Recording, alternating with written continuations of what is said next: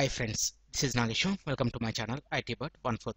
In this tutorial, I will show how to add Open with Notepad to the Windows right-click context menu for all the files using registry editor in Windows 7.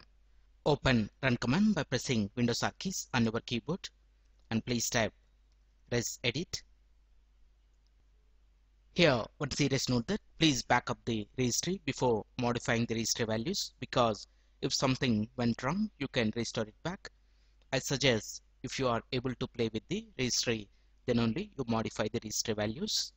Expand HKey classes root, expand asterisk, expand shell, right click on shell and please select new key and name it as Open with Notepad.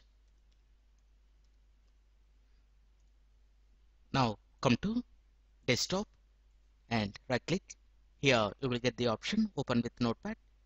If you select this file does not have a program associated with it for performing this action. OK, come to registry. Again right click on Open with Notepad. Please select new key and name it as command. In the right panel, double click on default. In the validator, please type notepad.exe space %1. OK. Now come to desktop and select Open with Notepad.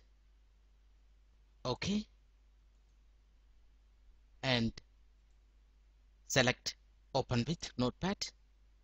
Hi YouTubers. Similarly, right click on document and please select Open with Notepad.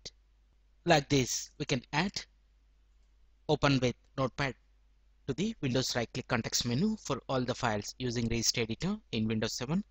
Again, to disable this, simply come to registry editor and delete the command and delete Open with Notepad. Now come to right click and here you will not get the Open with Notepad option. Thank you friends, thank you for watching my video. I hope you like this video. If you like this video, please click on like button and please share this video with your friends. And please visit my channel ITbird143 to watch more latest uploaded videos. And don't forget to subscribe my channel. Thank you friends, have a nice day.